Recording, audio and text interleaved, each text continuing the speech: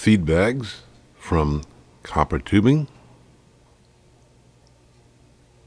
raising them together, adding the third feed bag,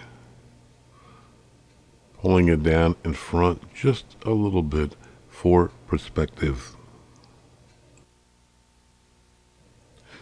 Making some buckets and cans, again out of copper tubing.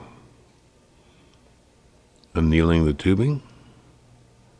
Now that the tubing is annealed, flaring the tubing out to give it form. For the shovel and pitchfork, for the shovel, just simple sheet metal forming. And for the pitchfork, some 1/16 inch RG45. For the pump and the water trough, using RG45 and a piece of 1/4 inch mild steel, forming the pump. And then for the water trough, using sheet metal, using the vise as a brake to form the sheet metal. And again for the base, using RG45 by 1/8 inch. Building a corn sheller, using RG45, some sheet metal, and a couple of scrap pieces of copper. Also using some of the techniques that were in the Small Sculptures That Sell video.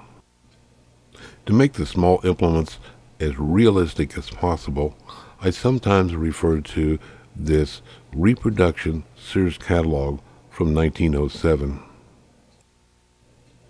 Adding some very simple birds made out of scrap pieces of copper.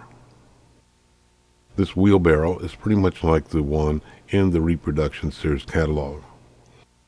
And here this is just simply using some sheet metal, gas welding it together, and then some RG45, and doing some forming with the torch and the needle nose.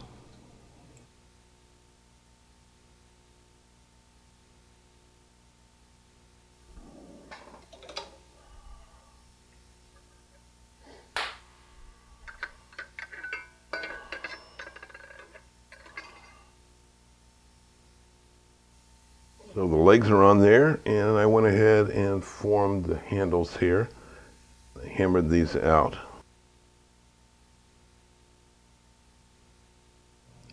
Some small lanterns using short pieces of copper tubing, some small washers, and for the handle, 1/16 inch RG45 formed to fit. A coil of rope, and this is very simple. Just twisting two pieces of copper wire together and then wrapping it around a diameter. In this case, a piece of 3/4 inch copper tubing.